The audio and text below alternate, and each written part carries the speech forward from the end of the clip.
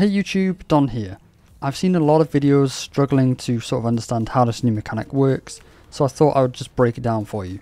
Super short video, it's really easy.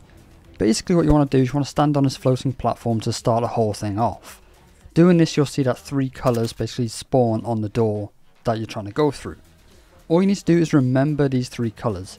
While you're standing on this platform, you can see the colour of all the platforms on the ground. You don't need to stand on these in order, you don't have to follow the orders on the door, you just need to stand on them one by one and power them up.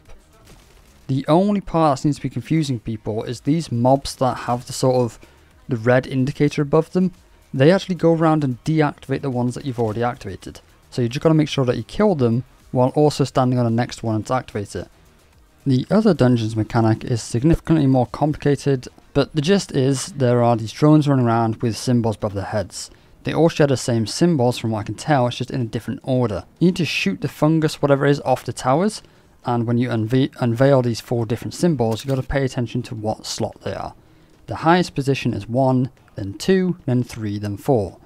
Find the correct drone, blow it up, pick up the gun it drops, and you get 6 shots, so you can take out 2 of the 3 eyeballs on the doorway, and then you got to do it again. For the current mission, you have to do this twice.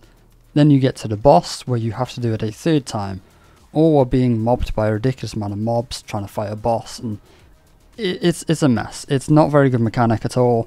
I cannot bring myself to do it. But if you want to know how to do it, that's how you do it.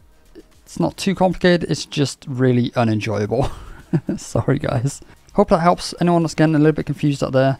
Thank you everyone very much for watching, and of course make sure you like, comment and subscribe. Thanks guys. See you all again very soon. Bye bye.